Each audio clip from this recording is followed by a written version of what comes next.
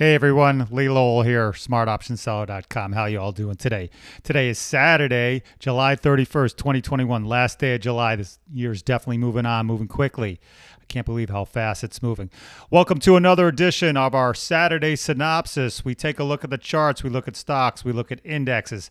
I try to show you what's been happening in the market and give you an idea of what may be coming down the pike. I try to give you some examples of support and resistance, chart patterns, using moving averages, things like that to try to help you become a better trader. This is what I do. This is how I make most of my trade recommendations in our newsletters, Smart Option Seller. We sell put options. We're looking for stocks that are bottoming out and starting to turn higher. And that's what we do. That's what we do. And I base most of those decisions on how the stocks look on the charts.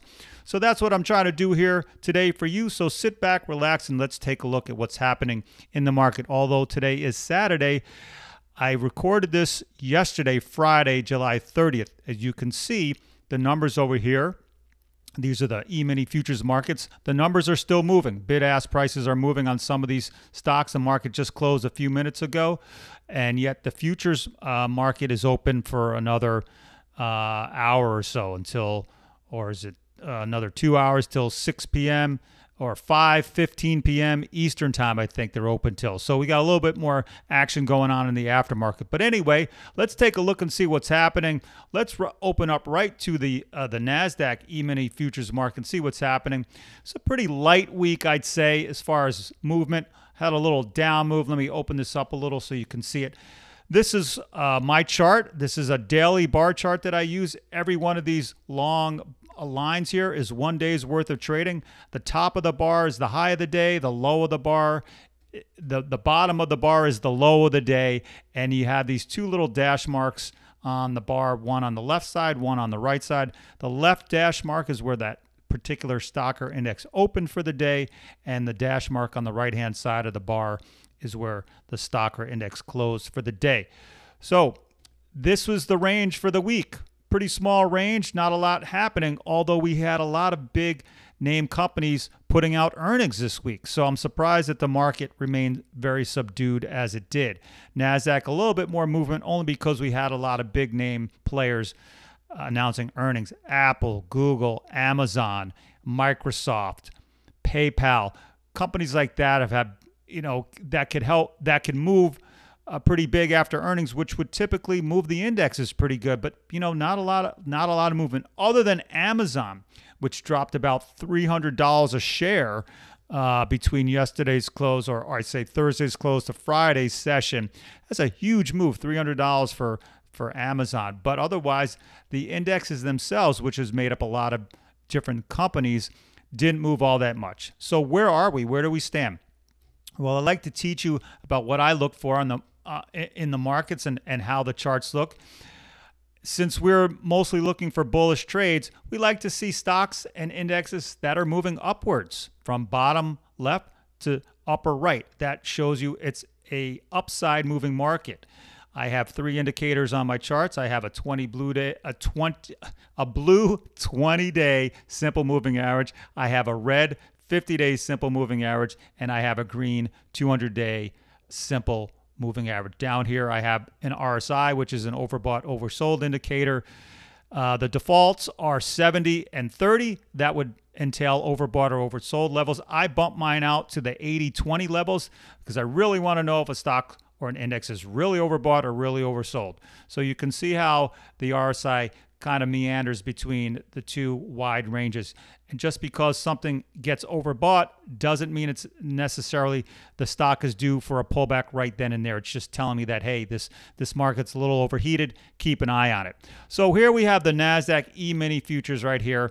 And it's definitely in a nice uptrend. And when you have a stock that's in an uptrend, or a downtrend, they will typically hug the 20-day or the 50-day moving average. You can see the NASDAQ has been hugging this 20-day moving average for a while. It will typically act as support as long as the uptrend is still intact. So when the index or stock pulls back, it will typically pull back to one of these lines, the 20-day or 50-day, and then bounce. You can see the 20-day has been holding the NASDAQ pretty good. So things are still looking strong for the market. Earnings have been real good, except for Amazon. Most companies are beating estimates and still projecting out for the rest of the year. Things look pretty good. So that's what will keep the market moving higher. If companies are saying, the future looks bright, then typically stock prices will follow. Let's take a quick look at the E-mini S&P 500 futures, and then we'll look at the SPY, the E-mini S&P 500 right here. This week right here, very tight range, not a lot of activity. So there really wasn't much happening, not much for us to do except sit and watch for the most part. As you can see, nice uptrend still, and also bouncing either off the 20-day or 50-day. And I tell my students, if you're looking to get in on a bullish trade that's already made a move, then it's better to wait for it to pull back. There are always pullbacks, normal ebbs and flows to the market. You can wait for a pullback to the 20-day or 50-day. If it pulls back to the 20-day, maybe dip your toe in, buy a few shares, because if it keeps pulling back, then you can buy some more shares once it bounces off the 50-day. Or you can just completely wait until you see a bounce off the 50-day. Sometimes it pulls back to the 50-day, sometimes it doesn't. So, it's up to you to decide what you want to do. Let's take a look at the SPY,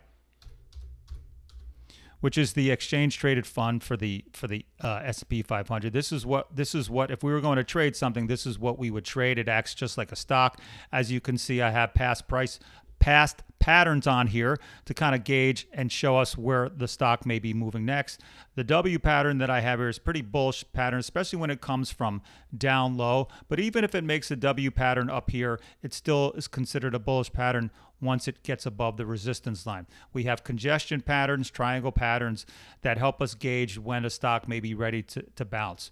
We have this congestion pattern, which pretty much means once you got this uptrending line and it's hitting a flat top, once it blasts through the flat top, it should keep going in that same direction, which is what it did. We had a little pullback last week. That last Thursday, Friday, and Monday, we had this nice little pullback bounce right on the 50-day moving average here. So if you're looking to get in, this would have been a nice point of entry, and obviously the market has moved up. So as far as where I see the market going, the market still looks strong. There's really nothing to derail it. Yes, we have the COVID Delta variant, which is wreaking havoc, at least here in the U.S. People who are not vaccinated are getting sick. This is a more contagious type of the COVID, and it could make you feel even worse if you get it. So this is what's going through unvaccinated persons right now. And even if you've been vaccinated, you can still get COVID, but you won't get as sick. So, about half of the U.S. has been completely vaccinated, trying to get that number higher. But as far as businesses are concerned, because that's really what moves the market, as long as companies are still producing good profits and projecting good numbers for the future, stock prices will still go up. The stock market really is the only place to get any return on your money. So people are still heavily invested. They want to get on board. So that extra demand also pushes prices higher. There's really nothing for me to say that, the next bear market is about to happen, because there's nothing out there that's suggesting a bear market should happen. So we keep going along until the market tells us otherwise. The market's going up until something comes along and pushes it down. We remain on the long side, and we keep selling put options if we can find them. So that's the SPY. Let's take a quick look at the Dow Jones Industrial Average.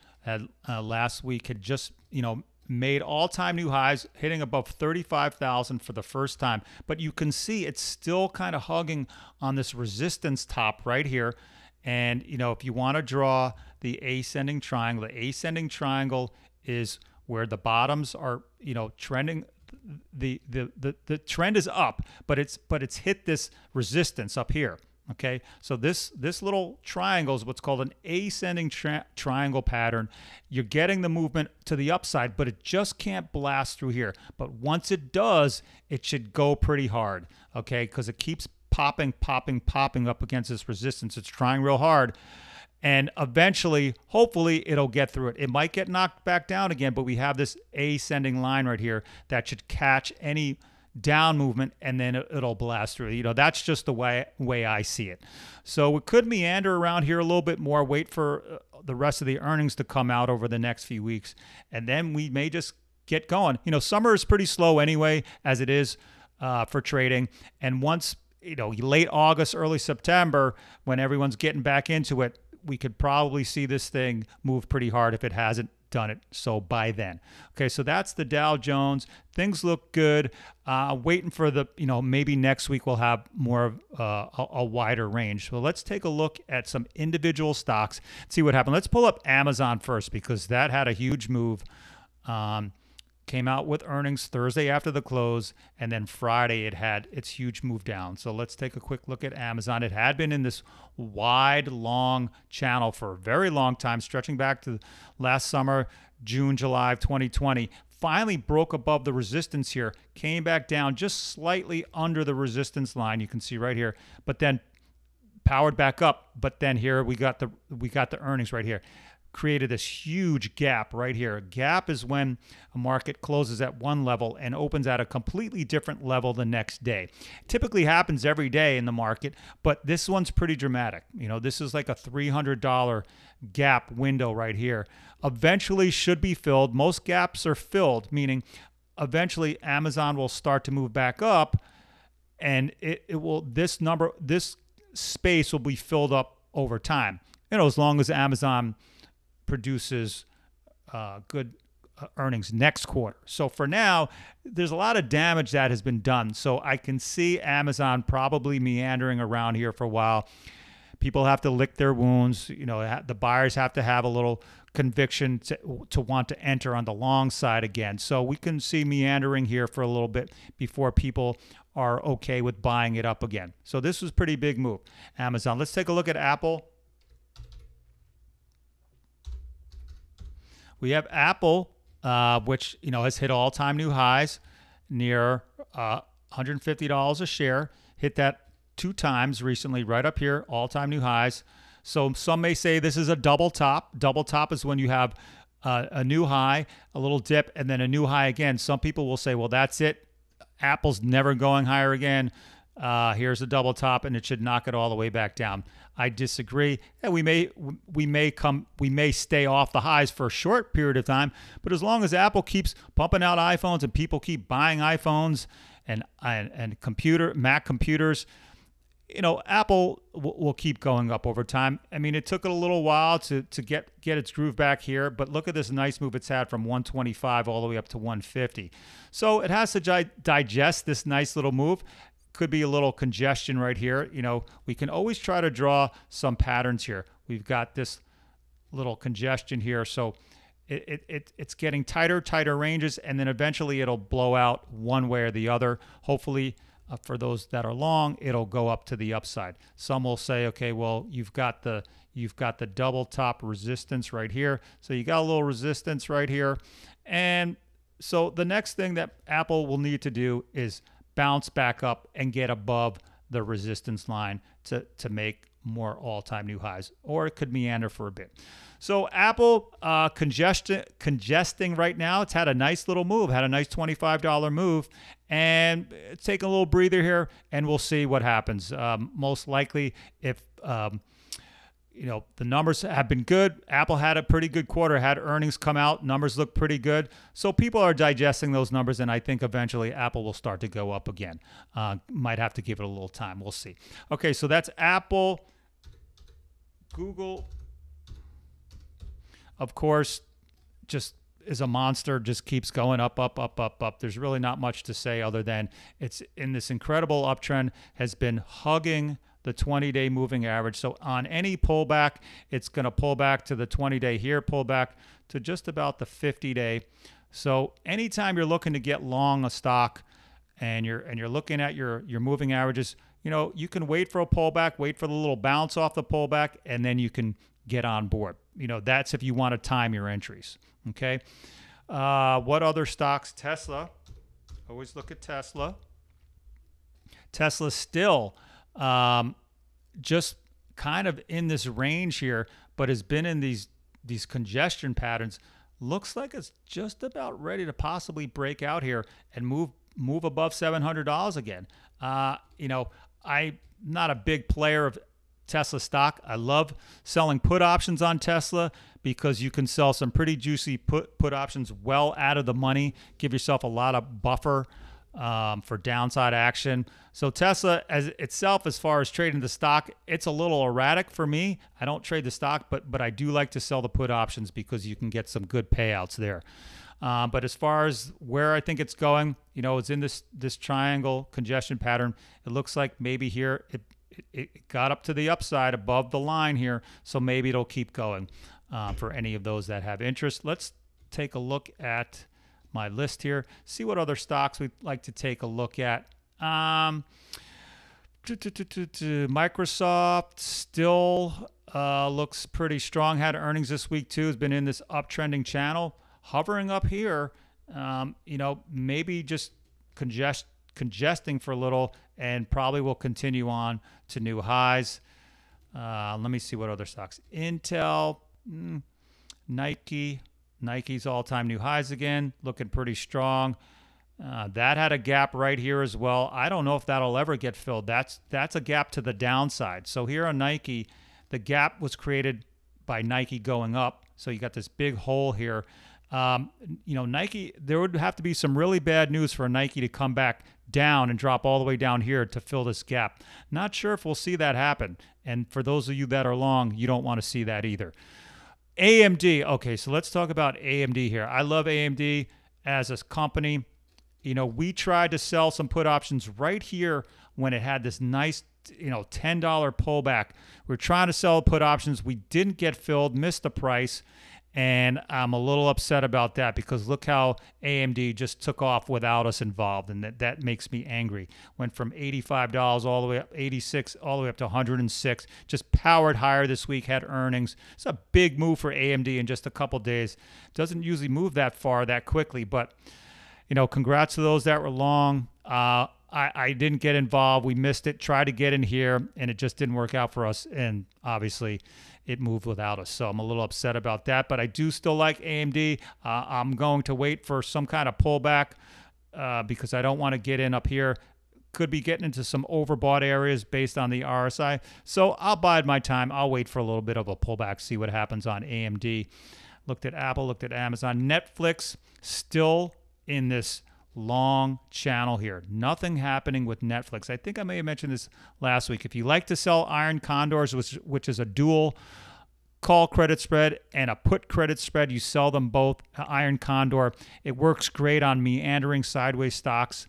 Could be good for those of you that like to sell iron condors. Procter & Gamble had a pretty good move, had some good earnings. So, it was in this sort of sideways channel and has started to move higher. What else that I can show you that's worthy of let's take a look at a downtrending stock. I think we looked at Clorox last week.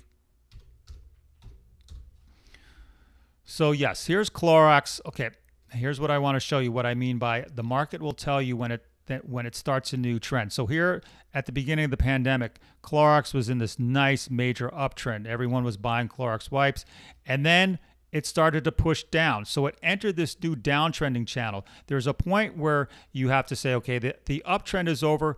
It could have bounced all this time and then moved up again, but it kept moving lower. So at some point you have to say, okay, this uptrend has ended and now a new downtrend has started. And you can see it gets knocked back down every time it started to come along the 20-day or 50-day moving average. Now here had a nice up move. I'm not sure if that was an earnings announcement or not. I can't remember that far back early in the year, but it was in the downtrend, popped above it, and got back into this downtrend, this long downtrend. Started to make a move higher, little uptrend here, but still we have this long downtrend line containing everything. Now here is potential for Clorox to possibly start to move higher for good. Starting to form a base over here. I'd like to see a little bit more action. If it might bounce. We've got this little uptrending line here, so it might bounce here and continue to go. So I think Clorox could be starting to turn the corner here, maybe making like a nice little rounded bottom and might start to move up. I'm going to wait a little bit more time for Clorox to see if it's making a move higher for good. What other downtrends can I show you? Looked at Tesla. The healthcare stocks have been doing pretty good. Eli Lilly, Bristol Myers, all the healthcare stocks looking pretty good. Pfizer. I like this sector. We sell the XLV. We sell put options on the XLV, which is the healthcare ETF. It's composed of all these healthcare companies. We've been selling put options. I like it. Looks strong. Continue to go up. As long as the healthcare companies, pharmaceuticals are going up, see how it keeps bouncing nicely off the 20-day and or 50-day at the extremes. I like the healthcare stocks. Let's see, Costco, Costco just keeps killing it. Costco, great. McDonald's gotten above this little channel. See, this is what you want to do, people. You want to find these patterns and wait for the breakout through the pattern and hope that the breakout continues. And if it doesn't, then you set your stops. If you buy on the breakout, then you set your stop somewhere a little bit back below the channel if you want to stop yourself out, or you wait for it to see if it'll break down below either one of these moving averages. So you don't have to take a lot of risk on these trades, but make sure you set a stop for yourself. Pepsi's looking pretty good. Earnings just keeps going strong. Had this congestion pattern and then finally moved higher. What else do we like in here? Twitter is a stock that we've been playing too. Sold some put options on Twitter. What I like about Twitter, I like this uptrend that it's on. You can draw lines. Now you always like to try to connect the lows, and then you can connect some of the highs. Come on. And then you can form this little channel. So now you get a better visual representation of what the stock looks like, what kind of pattern it's making. Okay, so it should keep bouncing off the uptrending line, which means it'll keep going higher. So, it bounce off the 20-day moving average. So I like Twitter here. Things looking good for Twitter. That's really about it. Not much else. I don't really like to look at these meme stocks anymore. GameStop's not doing much. AMC's not doing much. The Bitcoin stocks, Riot and Mara, not doing much. That's because Bitcoin's not really going anywhere. All right, so that's really the assessment of the stock market. What I really want to do is just show you what I look for on the charts to help you become a better technical analysis trader. That's what we do. One last time, let's take a look at the SPY for next week. Range was real tight this week, but the market continues to go up, waiting for the moving averages to load up here. Anyway, I like the market staying strong, staying long. There's really nothing to derail this thing that I can foresee. But you let the market tell you where things are going. All right, well, that's it for this Saturday synopsis of the market. I hope this has been helpful for you. Please give me a thumbs up if you like this. Give me a comment. Don't forget to subscribe. Hit that red subscribe button in the bottom right-hand corner. Send me an email. Love hearing from you. Let's quickly go to our website, Smart Options Seller. We sell put options. We sell put option spreads. Get a copy of our free Put Selling Basics ebook. Go to our website, click on here, Put Selling Basics. Put in your name and email address. We'll send you a free copy. Also, a couple things that we do. Services tab right here. We have our 2 newsletters and our one-on-one coaching if you need a little help getting to the next level. All right, so that's it for me today. I hope everyone has a great weekend and a great trading week ahead. This is Lowell signing off.